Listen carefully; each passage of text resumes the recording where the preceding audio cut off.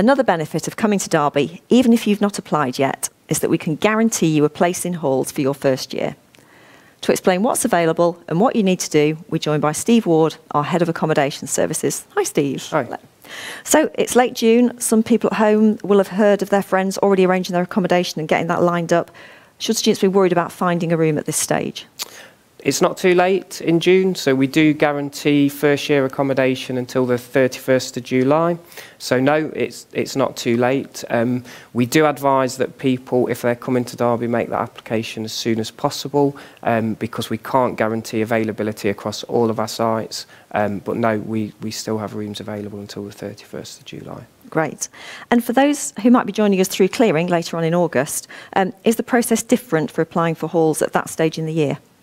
So the process moves slightly differently after clearing. So what happens after clearing is that you will be given your academic offer very quickly, and equally we will look to offer accommodation as soon as possible. So what usually happens there is that students get their academic offer.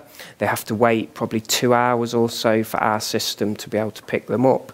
They make their application into halls at that point, and we will allocate people within a 48-hour period.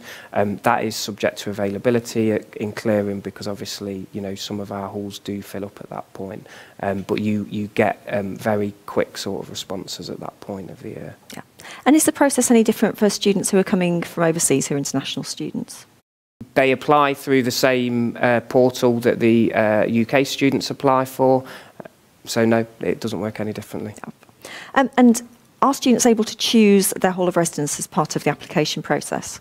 Yes, so we do recommend that people, they have to put their top 3 choices. So we do recommend that people do their research before they come. If it's later on in the cycle, we have clearing open days that we advise people to come to.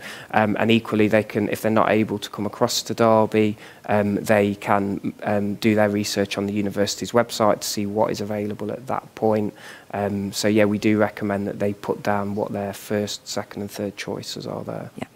And what can you advise if somebody's preferred room or hall type is unavailable? Will it be obvious before they apply, or will it only be when they hear back from your team? So no, it will be obvious when they apply. So as rooms start to get full, halls start to get full, we will start to remove those from the option. So students will know at the point they apply what availability there is. Yeah. And so finally, when we get to results day and all is revealed, is there anything that students need to do to secure their accommodation at that stage, or will it all happen as a matter of course for them? So they need to make the application to halls. So accepting an offer, an academic offer at the university, is not making the application to halls. So they do still need to go onto the university's website and make an application directly to halls, as they would at any point of the year, and then our team will deal with them from that point. That's great, Steve. Thank you very much. Loads of information there. Thank you. Thanks.